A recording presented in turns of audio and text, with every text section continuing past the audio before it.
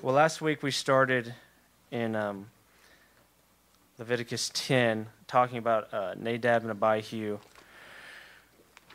And the Lord was faithful. That's all I can really say about that. In the midst, He is always faithful. And He uses the weak things of this world to confound the wise. Every time I preach, I quote that verse to myself. The foolish things to confound the wise.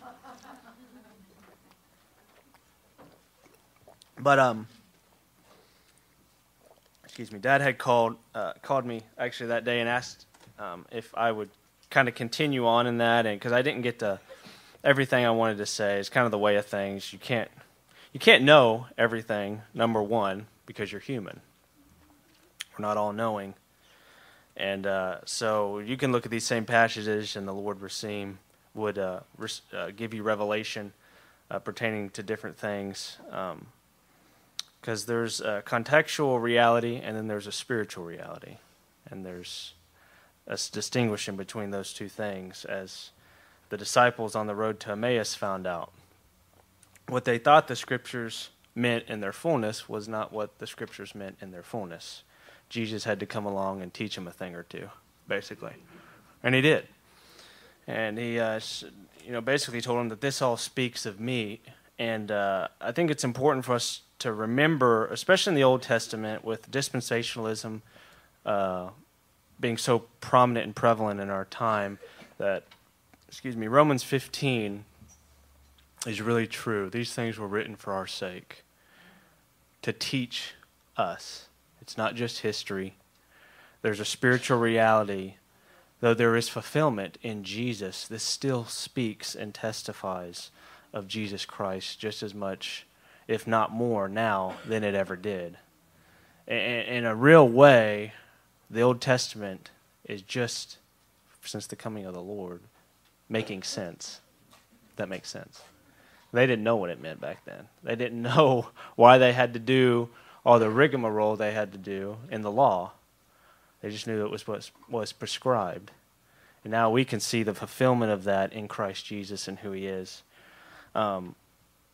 So we're going to continue on a little bit in that, and then get a little bit more into a few different things. But look, my whole thing is to encourage people to become the bride of Christ, and that is not an outward thing that can be accomplished by the flesh. That's an inward reality and a work by the Spirit that deals with conformity, that deals with likeness, that deals with kind. And I personally am here on this earth for that fulfillment in my own heart, giving God His inheritance in my heart, and to see that fulfilled in whatever small purpose I have, to see that fulfilled in His people. Otherwise, I don't want to be here, There's no point for me to be here. If it's just to get saved, then just go ahead and take me out. That's been accomplished. I have no question about my salvation, but I do know that there is a kind issue that the Lord is still developing and working on in us all. And that's my heart, is to see the bride of Christ made ready. Really, the overcomer reality that's spoken of in Revelation 2 and 3 is really dear to my heart as well. That really hits my heart. I think that's the best place, if you're struggling with that whole distinction, which I went through that for a little bit. Lord, I got to see this in Scripture, and that's where the Lord took me to, Revelation 2 and 3, and the promises to the overcomers in His own house. If you're struggling with that, really study that out. That'll bring a lot of clarity to that, and it helps. We need the Spirit, and we need the truth. Now, those are synonymous. The Spirit is truth. But God's Word is true, and God is bound to His Word.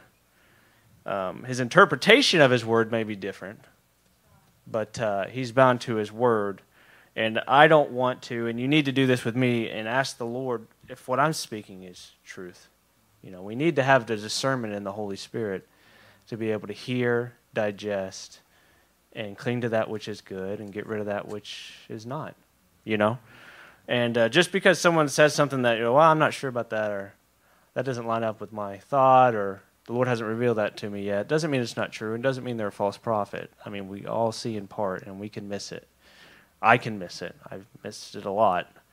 But the Lord's gracious. But really, it gets down to a heart of purity and sincerity before the Lord, and humility. You know, there's a lot of great teachers and preachers, but without the humility of the Lord, I mean, I wouldn't give you a nickel for one of them, honestly.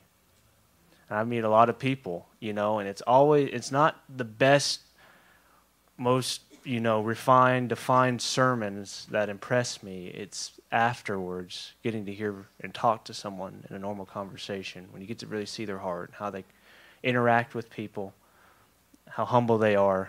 That's when you know someone is anointed of the Lord, you know. He'll come and do something in the meeting, but that's easy to fake. You know, it really is. Honestly, guys, I mean, I'm not very good at this, okay? I'm not very good at this at all. But the more I've done it, the easier. I used to think, well, you know, you could never get up there unless you really were deep with the Lord and really had a heart for God and really knew what you were talking about. That's not true. People do it all the time, more so than not. I mean, that's some harsh truth right there. And I'm not pointing fingers at anyone. I'm saying even from my own heart.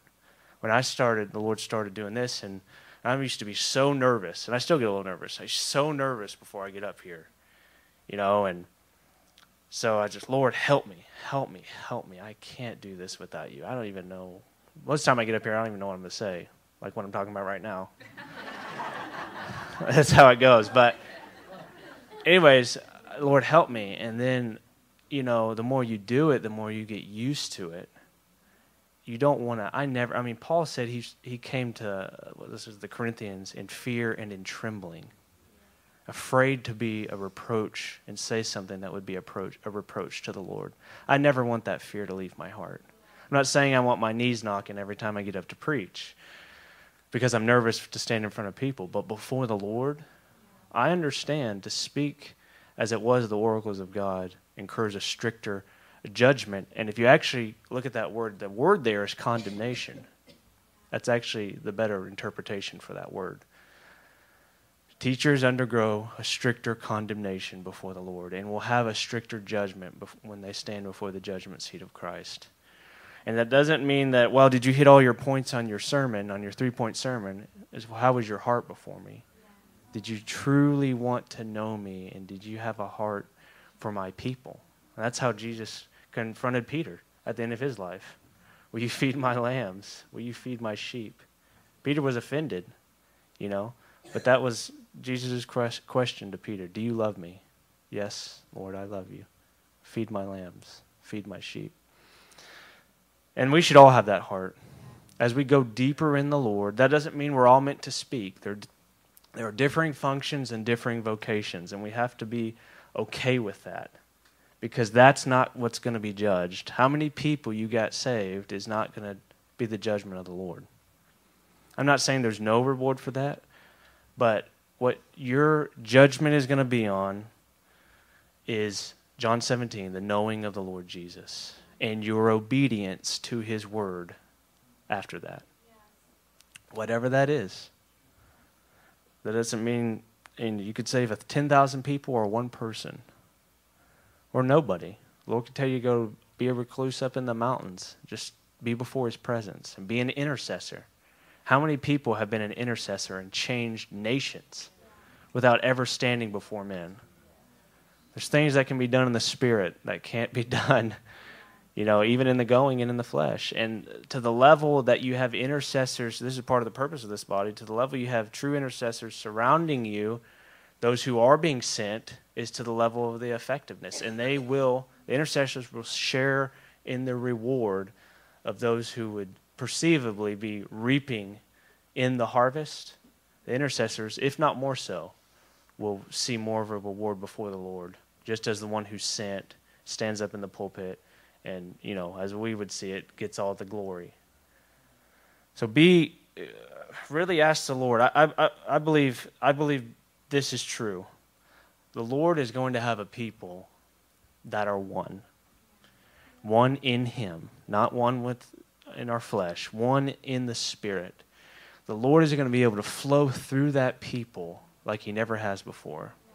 Now, having said that, I see this in the Bible, and I don't see this changing. I still believe there are differing functions.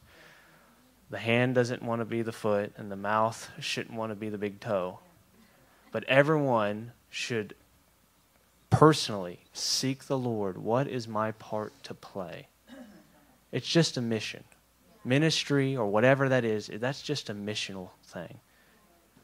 It's very small in the grand scheme comparatively to relationship with Jesus Christ and intimacy with Jesus Christ. That should be our heart. That should be our goal. That should be our purpose. Is to be intimate with the Lord, and everything else is just gravy. Whatever the Lord wants to do after that. Because if we go out and just try to stir up a bunch of good works in and of ourselves, it's just going to be wood, hay, and stubble before the Lord.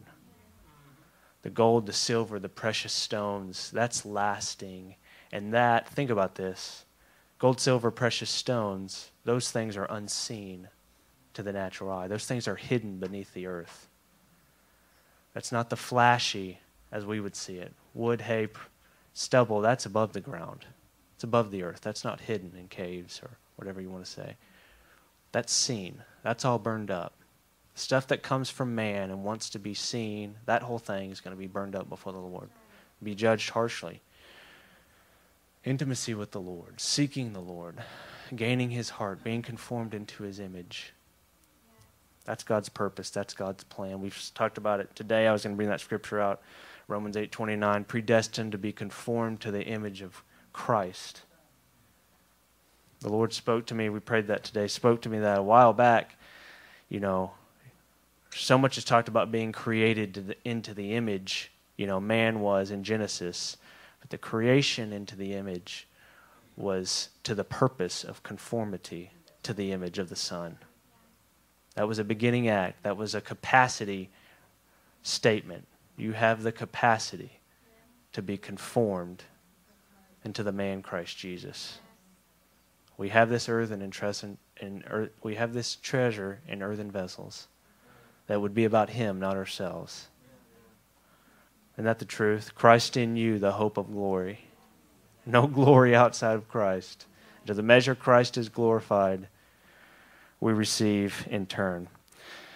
So, getting back on topic, Leviticus 10, we talked last week about a strange fire and the sin of offering strange fire before the Lord. And I wanted to start off, and I mentioned this a little bit last week, but in Leviticus 16, God prescribes how the fire was to be administered on the golden altar in the holy place. Before the golden altar stood right outside the veil as you were entering into the Holy of Holies, before the Ark of the Covenant and all that was contained in that. And we would say that was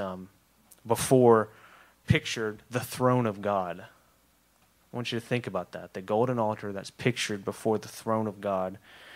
And the fire was to be taken from the bronze altar or the brazen altar and transferred through fire pans and censers to the golden altar before the Holy of Holies in the most holy place.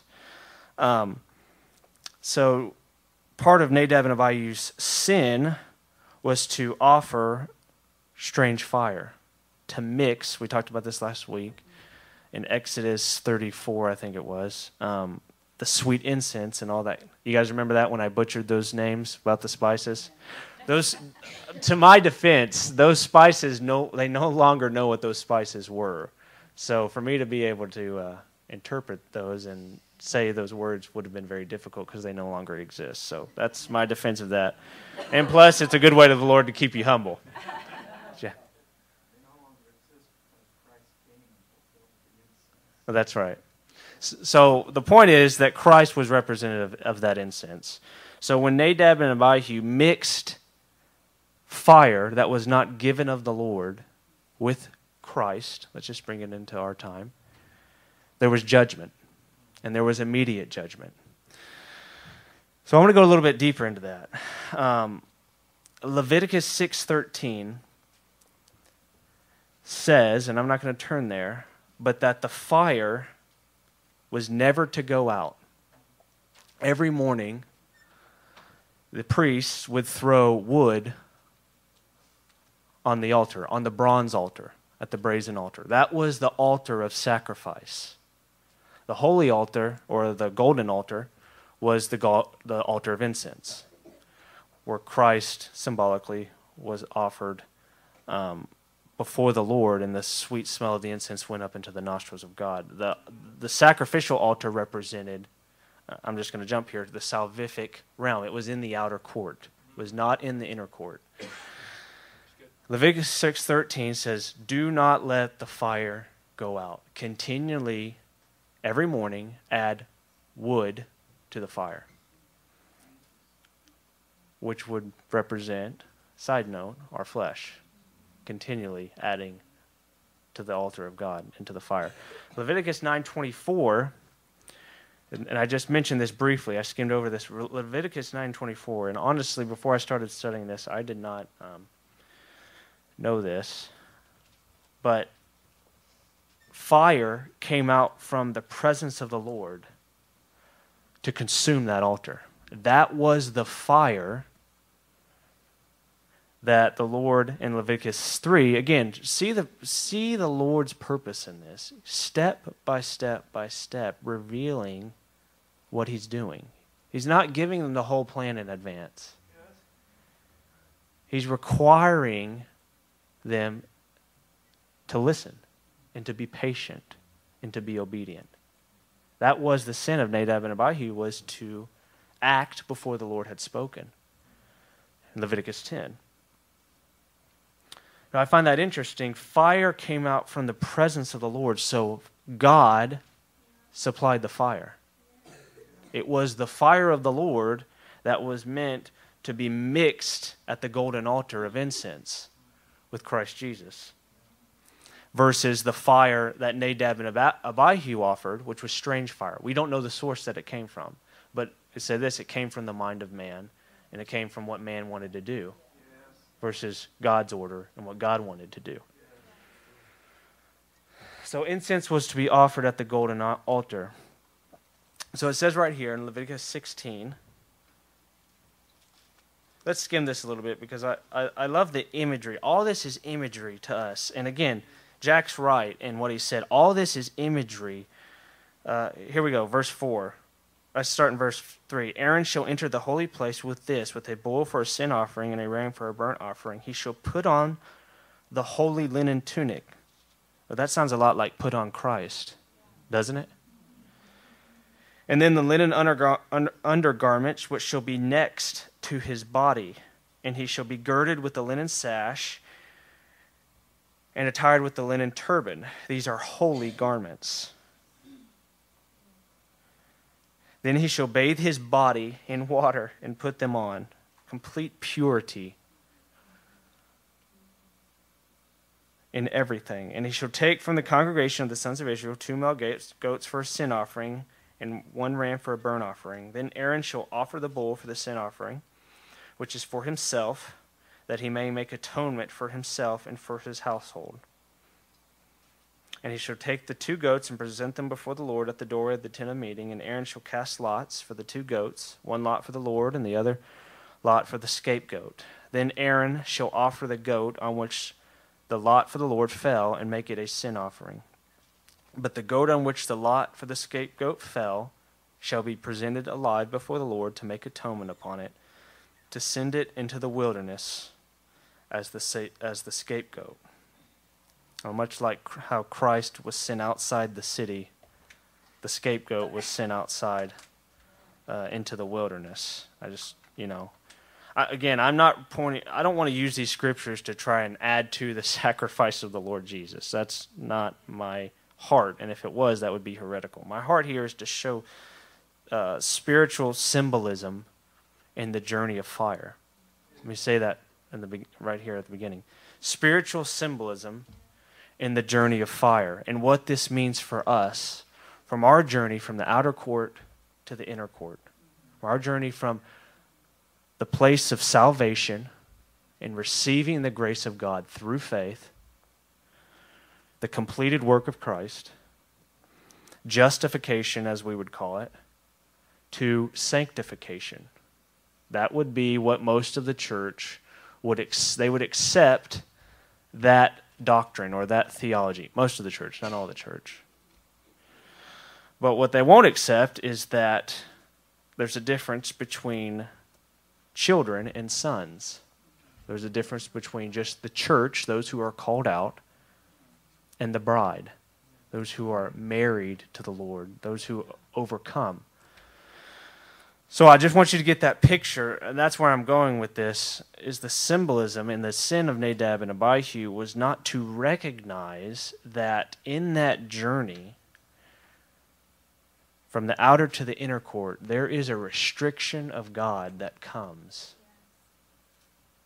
as we go through the process. I say this because we're going through that as a people. There is a restriction, and as the body of Christ, the Lord is desiring all his people to undergo it. There is a restriction that comes that may not make sense, but must be obeyed if we're to go on. If we're to press into what the Lord wants. I firmly believe that. And the reason I feel like I can share it here initially, because I do believe that this church is meant to be a forerunner, in the forerunning spirit of the Lord in this. And by us getting out, it will help in the spirit others to get out through prayer, through example, whatever that is. What won't help others is for us to get heady and think it's about us and it's something good that we've done. That'll kill it quicker than anything, because God resists the proud. He gives his grace to the humble. That's why we can't ever move past repentance. Quick to repent. I'm not saying just run around repenting for things you haven't done. I'm talking about brokenness before the Lord. Being a broken vessel before the Lord continually. That has to be, for lack of a better way of saying it, part of the mix of what the Lord's doing. And if we want the glory, we're going to have the fire. And the fire is going to purify, and it's going to show us our stuff, and it's going to break us. It should break us. If it doesn't break us, then we have real problems. We're in real trouble. Anyways, let's continue on here. Then Aaron shall offer the bull of the sin offering, which is for himself, and make atonement for himself and for his household, and he shall slaughter the bull of the sin offering, which is for himself. Now here it is. And he shall take a fire pan full of coals of fire from upon the altar before the Lord. Now this is symbolically in heaven. We see this in Isaiah 6, where the seraphim takes the coal from the altar. That would be the golden altar, which stands before the throne of God in the temple of heaven, where the throne is. The Psalms say that clearly. And touches Isaiah's lips to purify him, to speak, and to be sent. If we're going to be sent, both geographically and spiritually, we're going to have to be purified. We're going to have that coal. And we're going to have to carry that coal. Verse 12, and he shall take a fire pan full of coals of fire from upon the altar before the Lord, and 2 handfuls of finely ground sweet incense, and bring it inside the veil. And he shall put the incense, on the fire before the Lord, that the cloud of incense may cover the mercy seat that is on the ark of the testimony, lest he die. And this is beautiful. Let's just read this because it's beautiful and it's speaking of our Lord. Moreover, he shall take some of the blood of the bull and sprinkle it with his finger on the mercy seat on the east side, and also on the front of the mercy seat. He shall sprinkle some of the blood with his finger 7 times. 7 being the number of completion that Christ fulfilled. So, as we travel from the outer court to the inner court, we must expect this continued restriction. We must come to grips with the fact that the Lord's going to have his hand on us more so than maybe some other people we know or some people that are surrounding us. And we're going to have to be okay with that.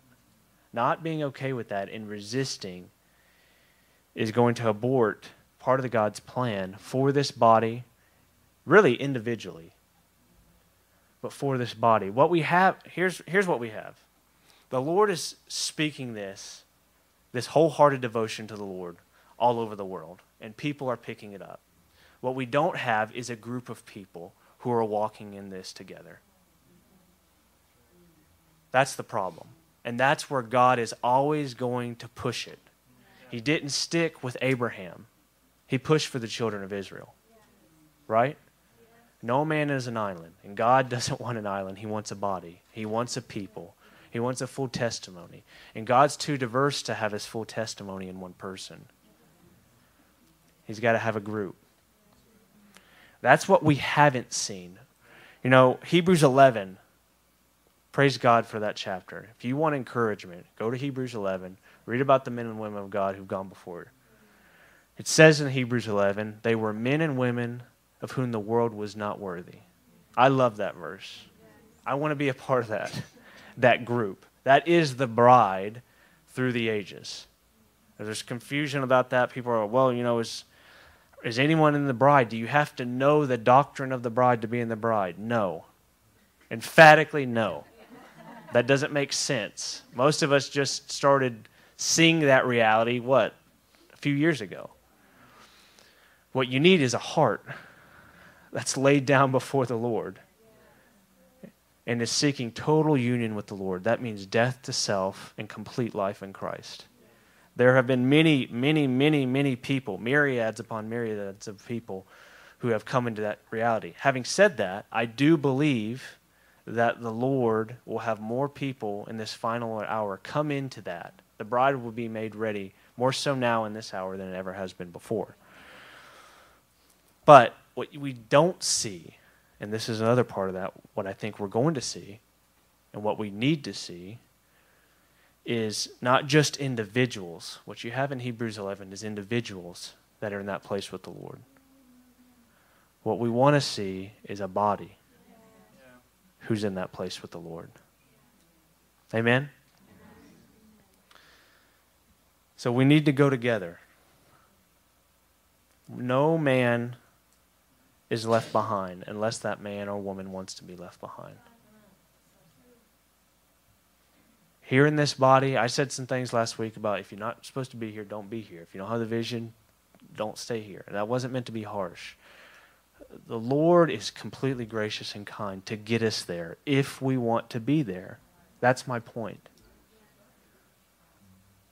You know, and I'm not saying, well, if you're not there yet, get out. I'm not there yet. Lord knows that. But I want to have a heart to get there. I want to be quick to repent. And when my flesh rises up and fights that, when the soul tries to dominate my spirit and discourages me, I want to come before the Lord and be quick to repent, quick to humble myself, quick to ask the Lord to give me vision and to have faith in what he's already said. Sometimes we don't need new vision. Sometimes we just need to believe in the word of the Lord and continue to walk, even if we can't see.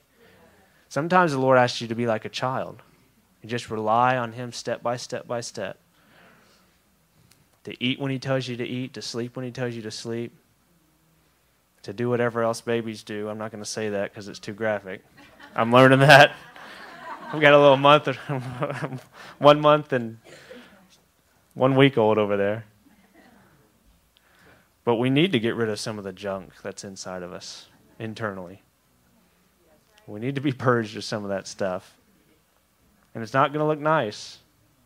And it's not going to be a fragrant aroma in the nostrils of the Lord, I'll tell you that. Sorry, that's too far. That's not as bad as Dad, though, honestly. I didn't say jackass, so we're okay. I just did, sorry. Sorry, son. So, getting back here. Nadab and Abihu didn't perceive this reality.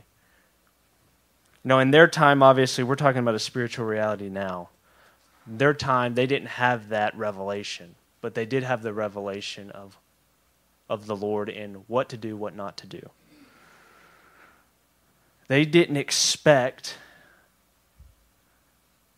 that their misstep would cost them their lives and that they would be written. I mean, think about this. They're written down in the annals of the Scriptures multiple times. Numbers 3, Chronicles 24, that they offered strange fire before the Lord, that they sinned before the Lord and were struck.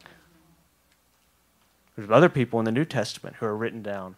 Paul writes them down explicitly. Forever named in the Word of God. Of course, there's a lot of men and women who are on the positive side of that, written down more so in the eyes of the Lord, who the Lord will remember forever. But they didn't perceive that as they made this journey to the throne, let's just go there, to the throne, because we're all destined for the throne.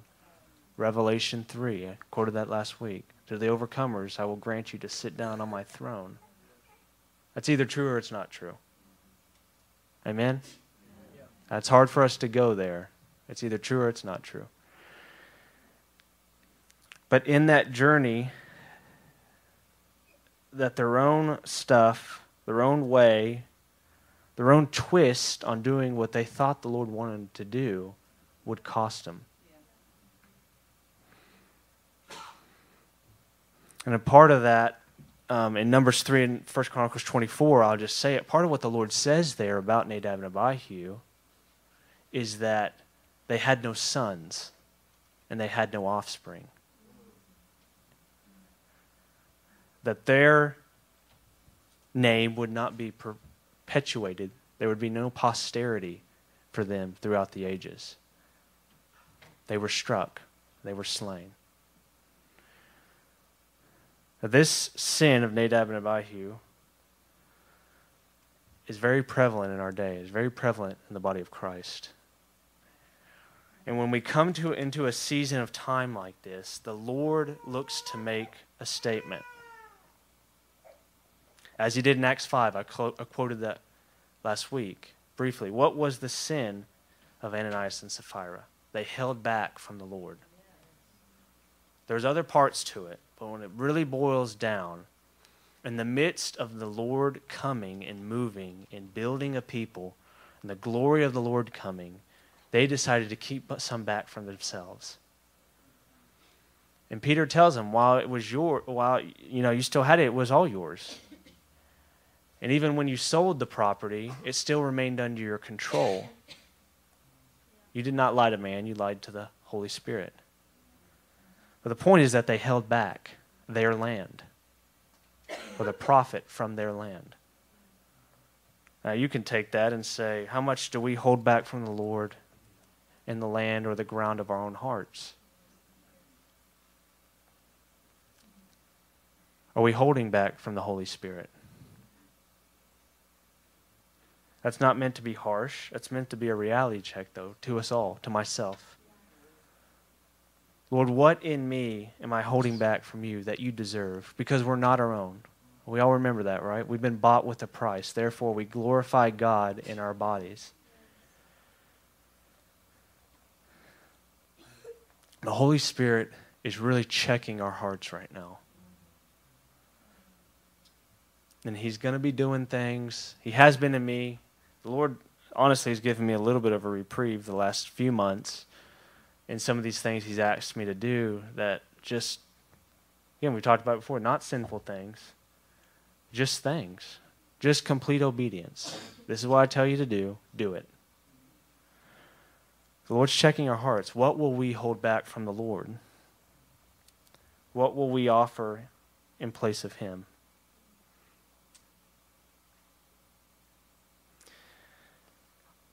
I want to jump to Isaiah 4.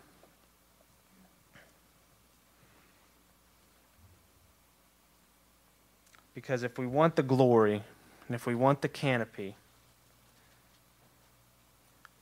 we're going to have the fire and the burning of the Lord. It's a requirement. Isaiah 4 says,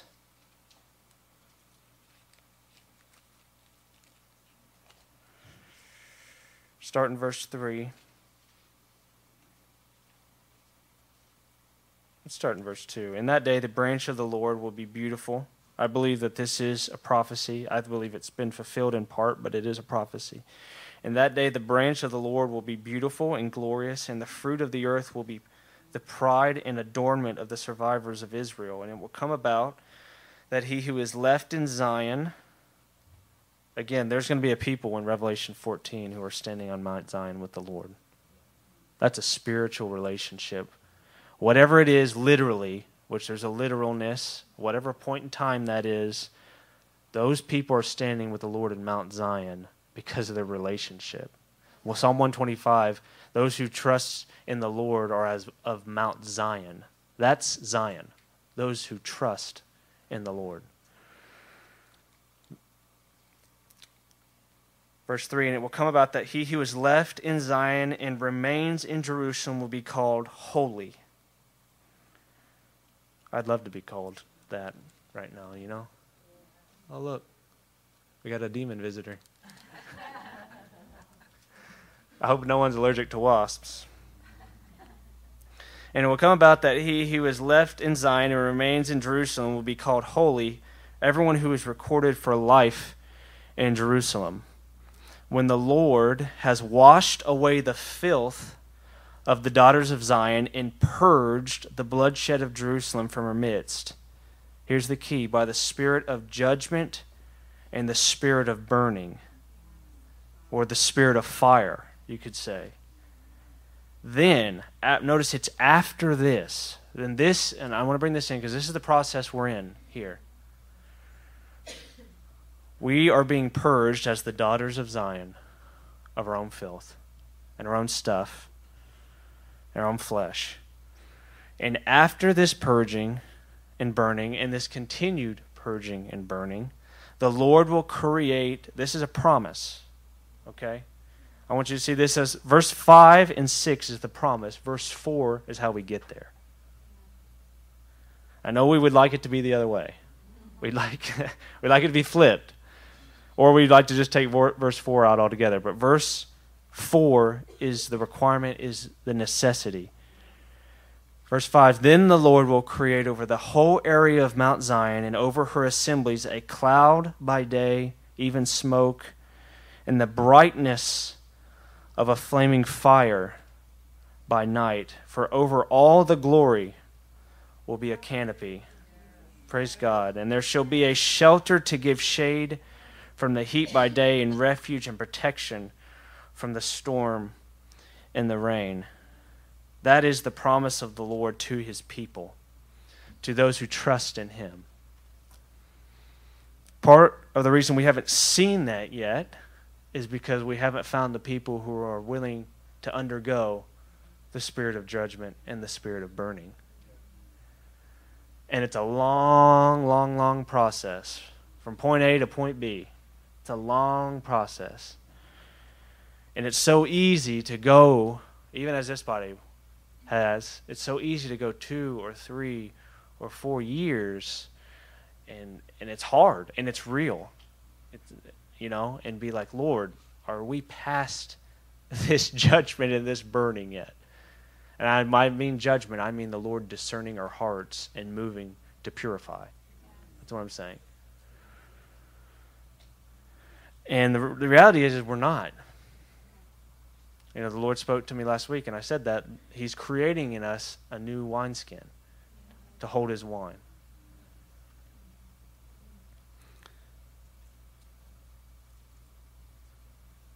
So it comes to us, into the body of Christ in this time is, the question is, are we going to stay with the Lord in this? Are we going to remain, or are we going to flee? Are we going to run? Are we going to look for that which appeases our own flesh and sounds good? And I know this, and I'll be honest, it's so, sometimes we think, well, I'm way past that. That's not true. It's not true in my own heart. There's been times where I just want a reprieve. Just, Lord, some smooth words. Speak gently to me. And not that he doesn't individually. I'm not, again, and Dad said this, and I agree, I'm secure in the love of God. I know that the love of God is causing what he's causing. That he loves us enough to judge us and to purify us because he has a goal and he has a purpose.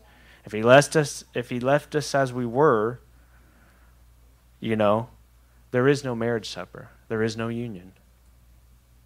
There's only either stay away or even in the salvific, it's a very minimal aspect of what the Lord wants.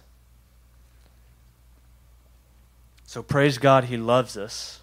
So the more you get beat on, the more God loves you. How about that? Partly true. It's a crude way to say it, but it's partly true. So from chapter 4 in Isaiah, we're talking about the burning, the purging, and I just wanted to bring this scripture again into the New Testament. John 15. Yeah, John 15. I'll read it. Starting verse 1. I am the true vine, and my Father is the vine dresser. Every branch in me that does not bear fruit, he takes away. And every branch that bears fruit, he prunes it or cleanses it, that it may bear more fruit. That's an encouraging thought. A little bit less harsh way to say what I've been saying. Many of us have borne fruit for the Lord and borne a measure of fruit to the Lord. It is the goodness of God to prune us. It seems like death and destruction and mayhem and chaos. But it's actually the love of God that more of his Son, more of his life can come forward. And he's doing that to our body. He's pruning. That may come in numbers, that may maybe more so in a spiritual reality, whatever that is, but the Lord is pruning. And then the other thing the Lord spoke to me this week was 1 Corinthians 5:7 and really Galatians 5:9 about leaven. I'll read them both just real quick.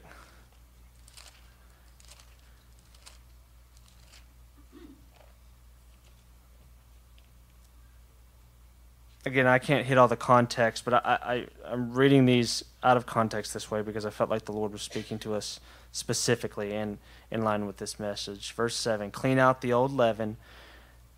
Just in context, this is talking about getting someone out of their midst who is in sin. Okay, so we talked a little bit about that last week. A man had taken his father's wife, which would have been his mother, so it was an incestuous relationship, and was sleeping with her in the house of God. But Paul says, clean out the old leaven, that you may be a new lump, just as you are in fact unleavened, for Christ our Passover also has been sacrificed. And then in Galatians 5, verse 9, where I'm going.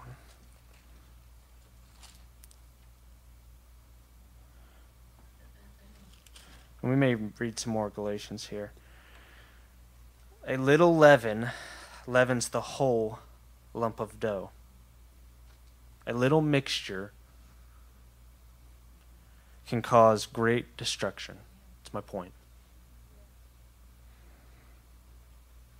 As we were reading in Leviticus 10, one thing can bring major destruction. The Lord is wanting to remove every bit of leaven that's in our hearts. I truly believe that.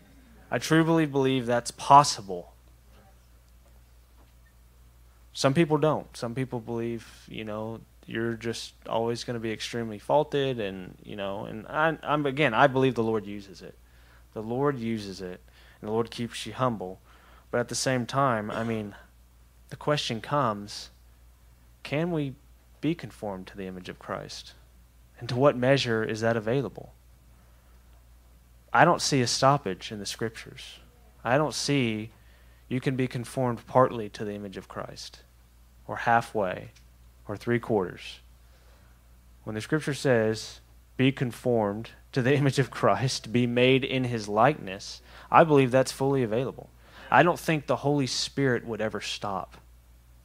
trying to reproduce the Son of God in a person or in a people. I choose to believe that. Some people would take problems with what I'm saying, but I don't think you can if you use the Scripture that way to back it up.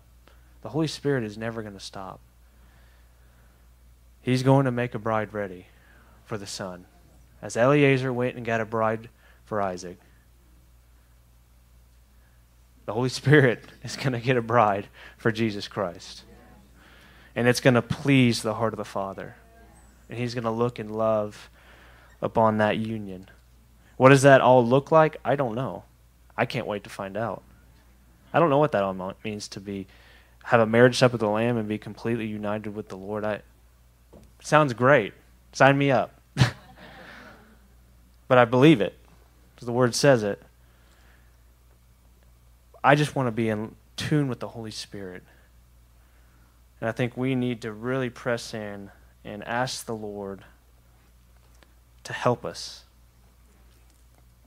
Let's continue in Galatians, because I think we need to get some, practically speaking, there's some encouragement here. I have confidence. The book of Galatians is mostly refuting continuing to practice Old Testament law, honestly. But verse 10 says, I have confidence in you, in the Lord, that you adopt no other view, but the one who is disturbing you shall bear his judgment, whoever he is. Talking about trying to get them to go back to circumcision, which Paul says, if you receive circumcision, Christ will be of no benefit to you. You'll be severed from Christ. In verses 4. But I, brethren, if I still preach circumcision or flesh, let's just say that, why am I still being persecuted? Then the stumbling block of the cross has been abolished. Would that those who are troubling you would even mutilate themselves. For you were called to freedom. Brethren, only, here we go, do not turn your freedom into an opportunity for the flesh, but through love serve one another. For the whole law is fulfilled in one word, in the statement, you shall love your neighbor as yourself, which is impossible to do without the love of God in you by the Spirit. But if you bite and devour one another, again, dealing with the tongue here, we talked about this some last week. I need the Lord to really purify my tongue. Something I've been praying and asking the Lord, take my own opinion away from me. If I belong to the Lord, I have no right to my own opinion anymore. And it's a mixture.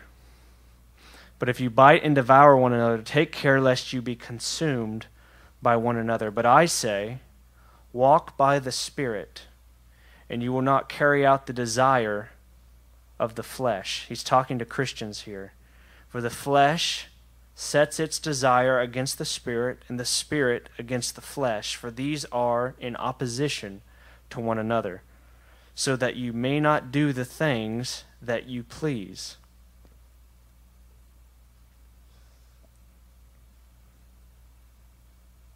Let's just all nod on that one. That's right. But if you are led by the Spirit, you are not under the law. Praise God. And I want to bring in another verse here, Romans 8:14. I love this verse. It says, all those who are led by the Spirit of God, these are the sons of God. That's what the Lord's pushing. A people that are so aligned, so united with the Spirit of God. Number one, that they don't do the things that they would in and of themselves desire or that would please them, but they would please the Lord in everything they do. These are the sons of God. Sons have a heart for the Father. That was Jesus' heart. He only did what he saw the Father doing. He only did what pleased the Father. His heart was not my will, your will be done, Lord. That's to be our heart. He was an example. He was a forerunner. He didn't have his eyes on the miracles that were coming through him. He didn't have his eyes on the ministry. He had his eyes on the Father. We are supposed to have our eyes on Jesus Christ.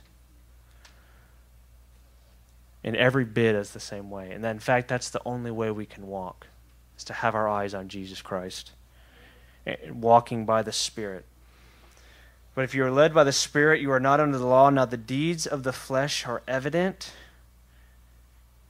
We all know these, but I think it's good to talk about them, or at least read them, because this is under conjecture from people all over. Immorality, impurity, sensuality, idolatry, which you can put anything you love above the Lord or desire above the Lord into the category of idolatry, not just worshiping idols. Sorcery, enmities, strife, jealousy. Can't compare ourselves in the body of Christ, guys, one to another. Not the heart of God. Outbursts of anger, disputes, dissensions, or factions, which are heresies. Envying, there you go, drunkenness, carousing, and things like these, of which I forewarn you, just as I have forewarned you, that those who practice such things or live a lifestyle as such things shall not inherit the kingdom of God. But the fruit, this is the John 15 fruit of the Spirit, is love, joy, peace, patience, kindness, goodness, faithfulness. We're talking about staying in it with the Lord, faithfulness. This is a fruit of His Spirit. Gentleness, self-control. Against such things there is no law. Now those who belong to Christ Jesus have crucified the flesh with its passions and desires. Well, that sounds like an absolute, but verse 25 says, if we live by the Spirit, if we have been born again, born of Spirit, not of flesh, let us also walk by the Spirit. Let us not become boastful, challenging one another, envying one another.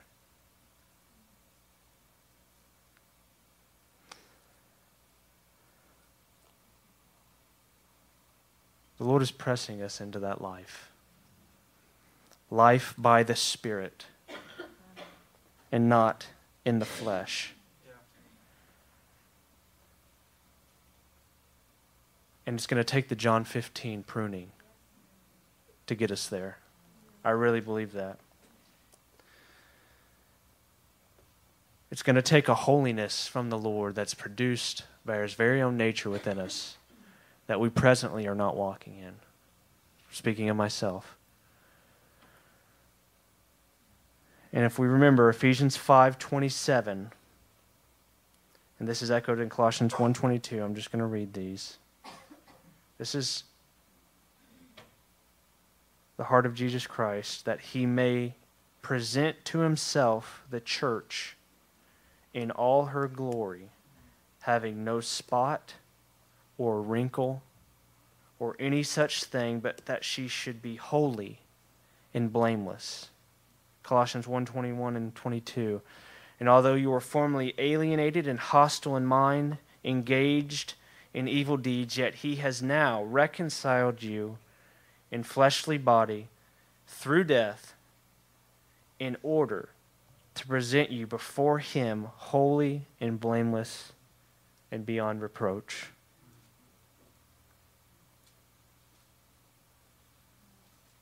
There's a passage in the book of Revelation, chapter 15, verse 2.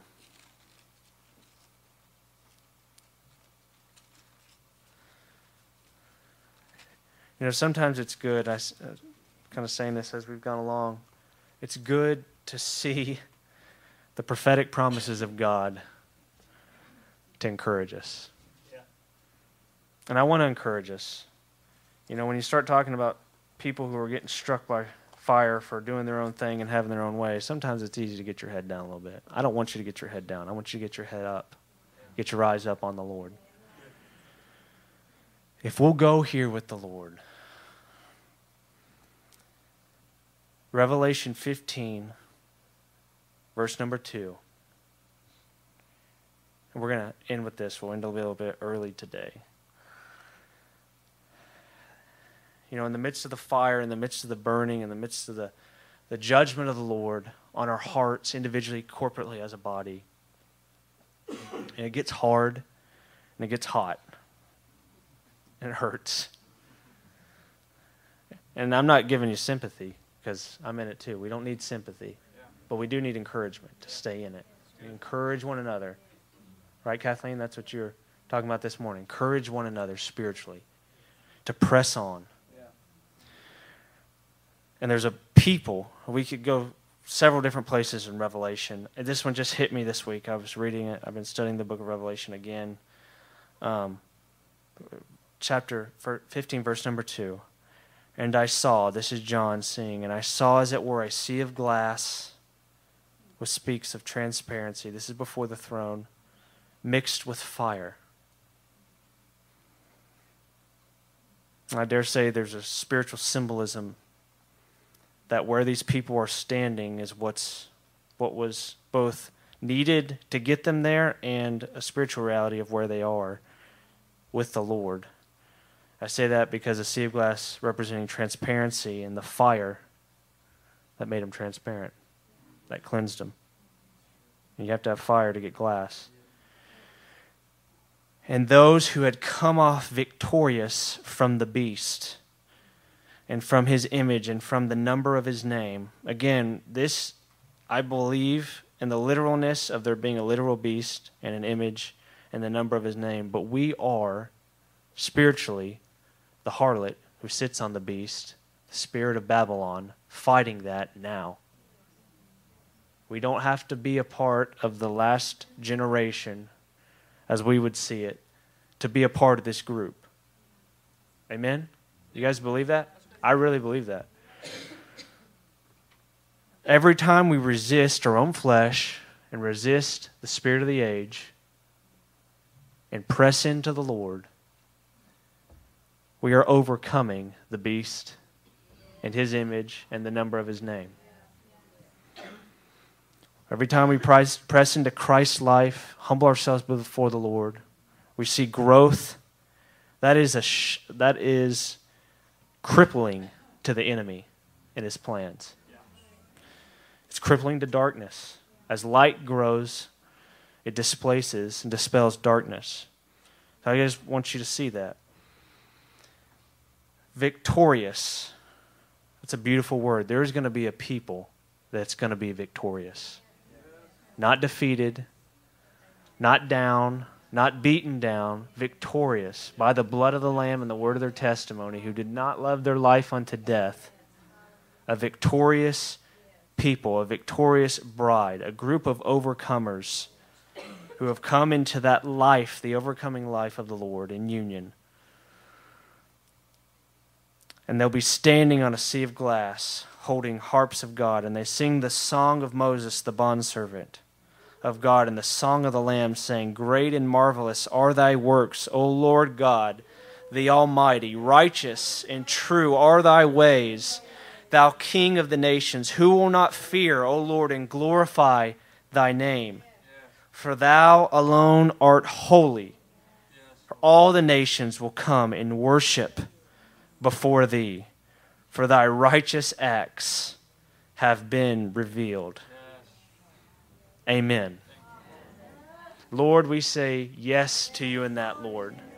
We say yes to your dealings to get us to that place where we can stand victorious with you before your throne. We may stand complete with you, Lord. You said in the book of Revelation to one of the churches that I don't find your deeds complete in the sight of my God. Lord, complete those works. Complete your work, your inward work of the testimony and the revelation of your Son in us. that we may stand holy and blameless before you, Lord, that we may be presented to you a glorious bride without spot or without wrinkle. Lord, we welcome your fire to do that. We say no to the flesh, no to that, Lord, the false fire. We say yes to your fire, Lord Jesus Christ. That you would have what you want, Lord. That we would please your heart. Holy Spirit, there would be no more grieving of you. There would be pleasing you. Lord, encourage our hearts today. Lord, as we go from here, let there be an encouragement. Not in and of ourselves, but in you. In who you are. In your plan, in your purpose. Lord, in your victory. And in the reality that we're supposed to come into that victory with you.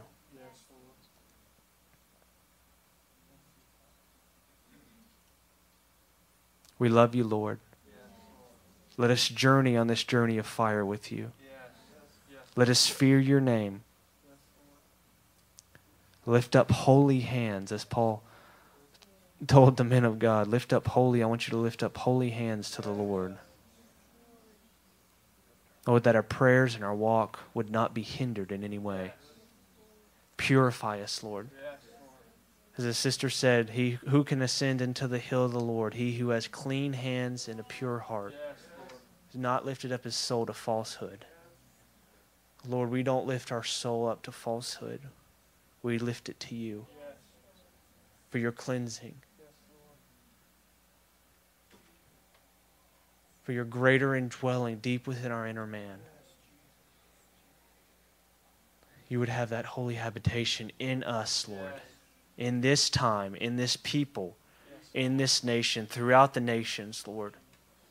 Not 100 years from now, that we would stand with you in victory, Lord, in this life and throughout eternity, as we will. We commit ourselves afresh to you today, anew. Lord, if we've been off, if we've been out of alignment, Lord, we repent of that right now. Lord, I repent of that. And we ask you to bring us into alignment. Bring us into your heart. Give us your vision. Let your light, Lord, bring light to our eyes and to our hearts. Cleansing, purifying, refining light and fire.